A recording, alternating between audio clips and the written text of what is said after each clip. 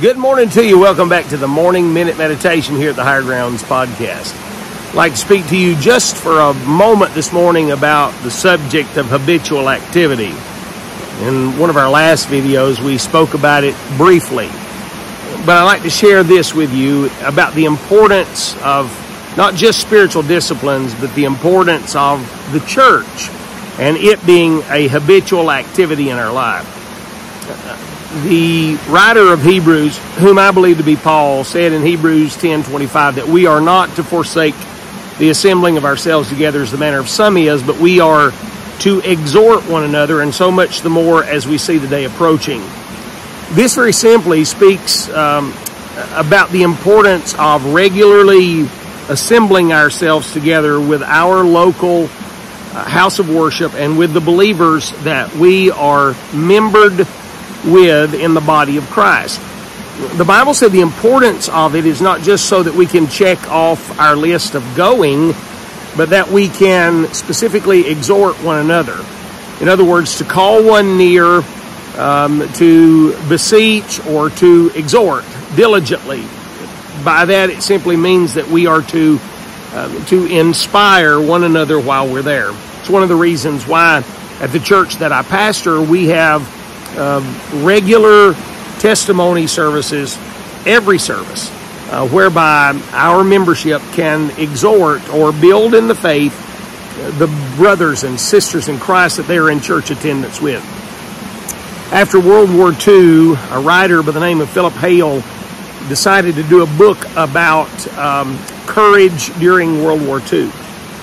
One of the aspects of his research had to do with a little village in France called Trocamy, and I'm sure that I'm mispronouncing that.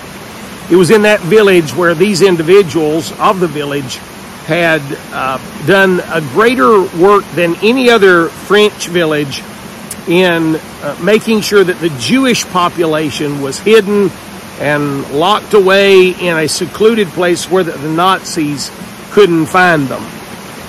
He wanted to understand the kind of courage that went into that. And so he began to go into the village and interview the people. And what he found was that the individuals who were in the village were not extraordinary by any stretch of the imagination. They were just normal people. But he said one thing that they had in common, all of them belonged to the same local church.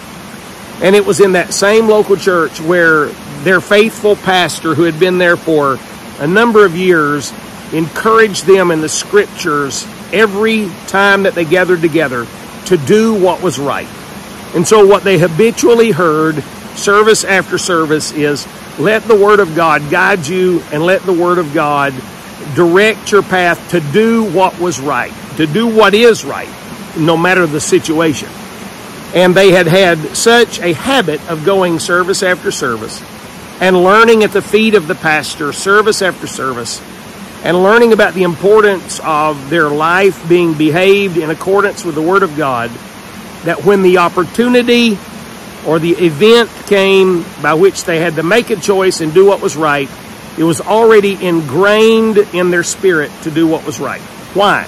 Because of the habit of being a part of the local church every time the doors are open.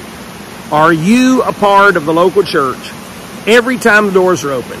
And are you hearing from the Word of God? Consider what I say today, my dearly beloved, and have yourself a great day.